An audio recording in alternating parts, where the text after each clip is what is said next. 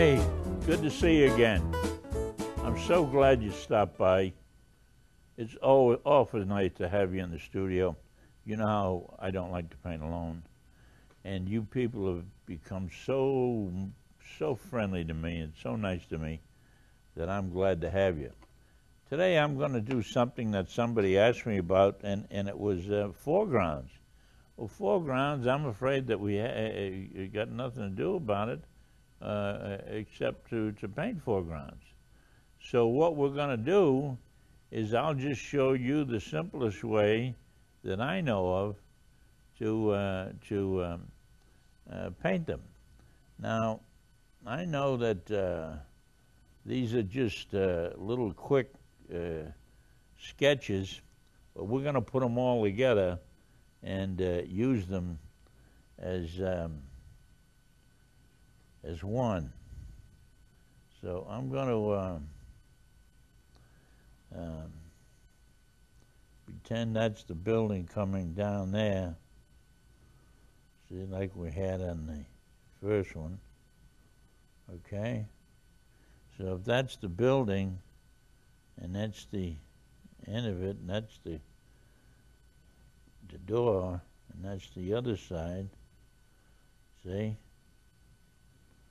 I'm not painting all the brick and all the mortar and all that kind of stuff. That would drive me right up the wall. Can't do that now. Gotta wait. What I can do is this. I'm going to add a little sap green to it. Give it this green kind of feeling. So it looks like we've got some sort of the start of a pasture or something in there. And of course, you know, those cows, they'll run right over that road. Huh? Won't they? Okay. Now look at that. Look at that. Let's get a different, let's get a little burnt sienna. Drop some of that in there while it's wet.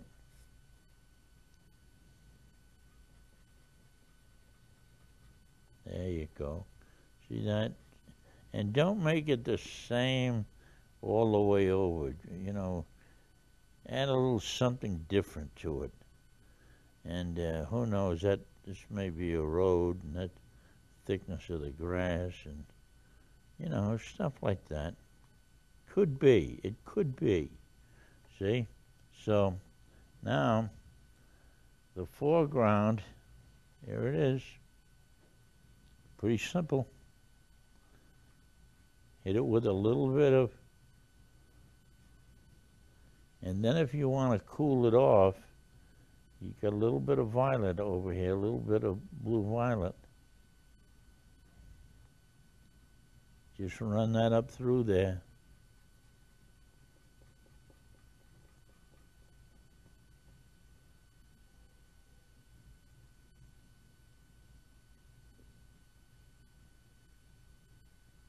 There it is. Yep. Yep, there it is.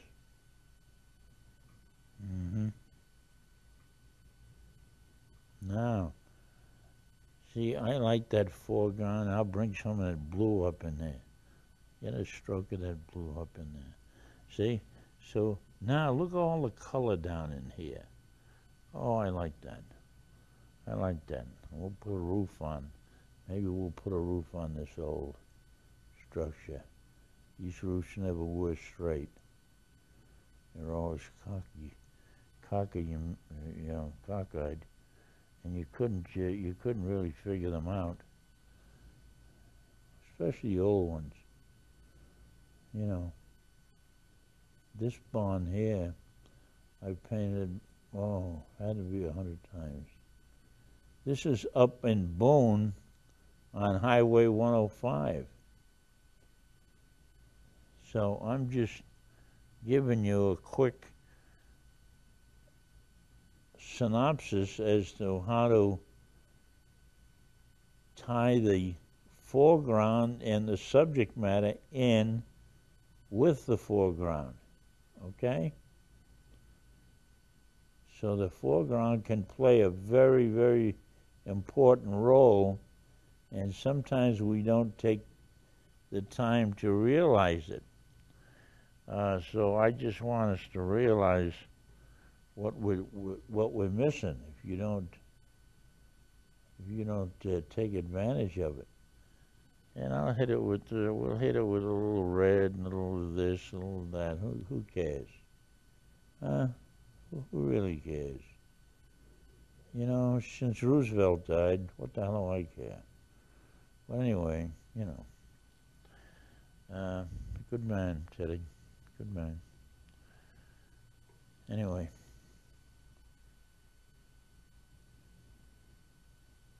All right, let's leave what we have now, and now I want to show you how to tie the background in so that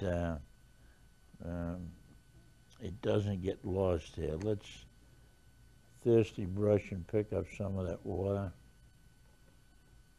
Just pick up, or you can take a nice little piece of the napkin. Roll up a little napkin.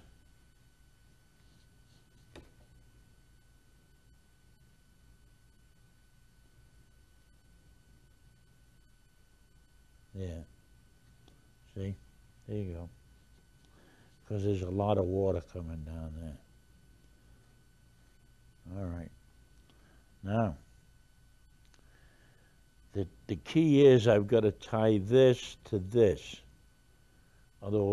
In other words, all I'd have is this and this. Nothing joining. Nothing joining, you see? Nothing going on. So we're going to join it. Okay? Mary, you paying attention? You didn't fall asleep yet. All right. Mary worries me a little bit. She stays out late at night. She goes from here to the bridge game. She plays bridge. Now, here, I don't want to have a line all the way across there. So I'm going to just build some boards just like we've been doing. And when they come down here,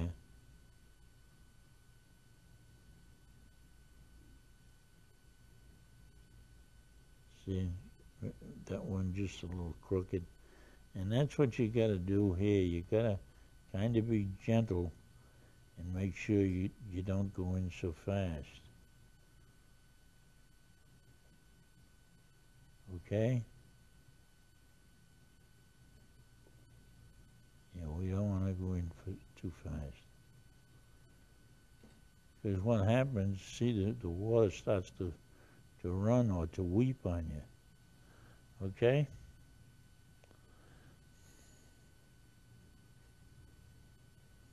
Whoa, see that?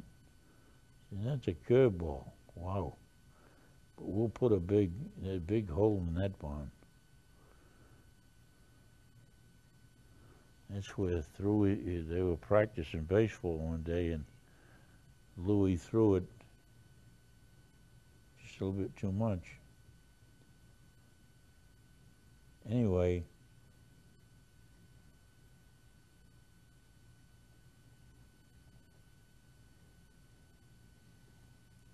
so we want to put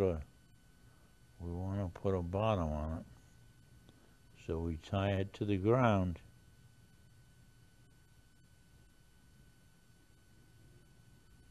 Okay? And sometimes you don't have to do every one of these. You can get by with just a few.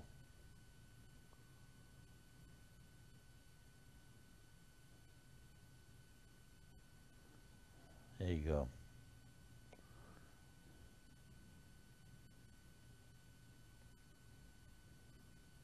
Here we are. Now, I know that isn't too much, but you get the idea of the tying in the foreground. And then to make it even better, what you want to do is get a nice wet brush or damp brush, not too wet, just damp, and then run it right along the bottom of that. Pull some of that down.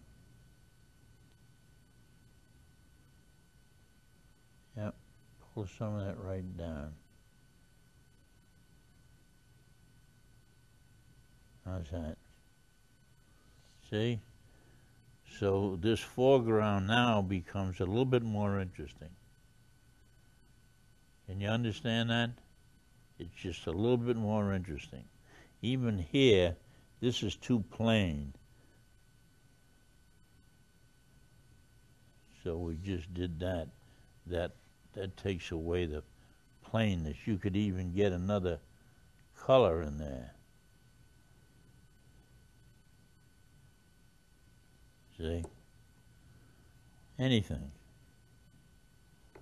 Anything. Yeah. And then right beside it, you'd have maybe one of those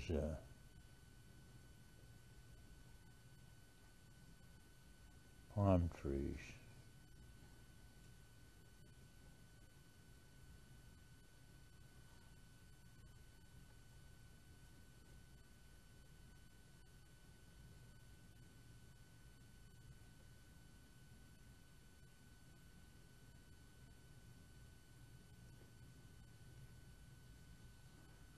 And maybe there's some stuff that grows in there.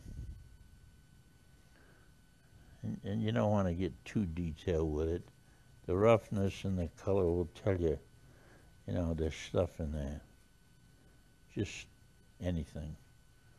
And you can take a brush and bring this up, or bring something like that up, or bring something like that up, and, you know, that'll give you a little background, see? Okay? How's that? That do it?